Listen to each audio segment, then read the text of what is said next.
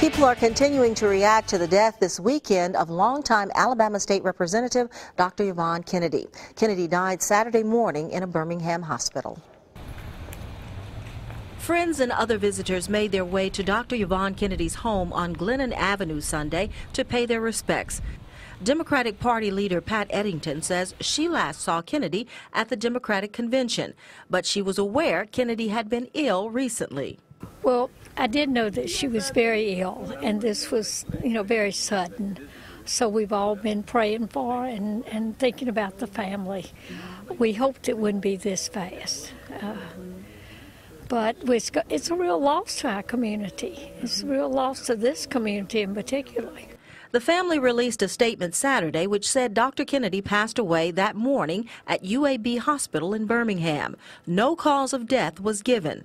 However, Kennedy underwent major bypass surgery in 2006.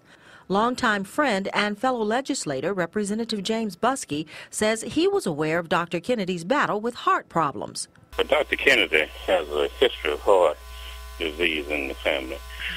I found that out about 4 or 5 years ago when Dr. Kennedy had a quadruple bypass surgery. Annette Baker says she's known Dr. Kennedy for many years and she will be missed. It's going to be a loss to the community, to the whole city of Mobile, state of Alabama, and just all over the United States because Dr. Kennedy was known all over the United States. And it's going to be a great loss to everybody.